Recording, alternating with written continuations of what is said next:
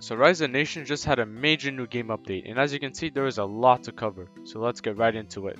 So starting off with the most important part of the update, the colors of many countries change. For example, the France and US are now blue, and Russia is now green, as well as many other countries which changed colors.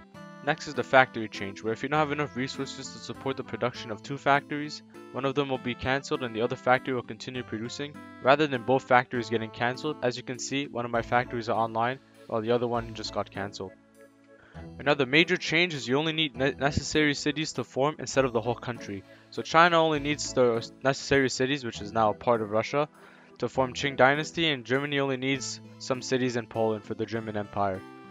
There is also a stability update with the new formables, but so far I haven't been able to find a country that doesn't give more or less than 10 stability when forming, so it's just a system for now. Now for the bulk of the update, which are the many releasables. Starting off in North America, USA has an extra formable called Aslan, while Canada now has Alberta and Saskatchewan. Next up is South America, where Brazil and Argentina have 2 more releasables, with Argentina having a co-releasable with Chile. Many European countries got new releasables, but I'll just give you the main ones. Spain got 7 new releasables, France got 6 with the big one being Occitania, Belgium got 2 new releasables, Germany now has Saxony and Frisia, Ukraine got 5 releasables, and Italy got the biggest nerf with 14 new releasables. And fans of Romania now have Transylvania as a playable region.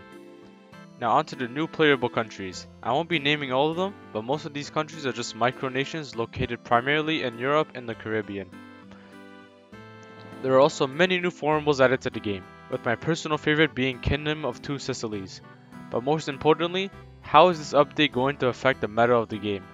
Well, with all these nerfs to these different European countries, players will need to be more cautious about getting low stability, as now there is more risk that a province will declare independence, which is bad during a war.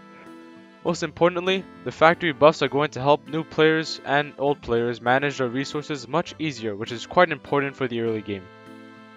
Anyways guys, that's all for this update. Let me know what you think about it in the comments down below, and be sure to hit the like button and subscribe for more content and update breakdowns. And I'll see you in the next video.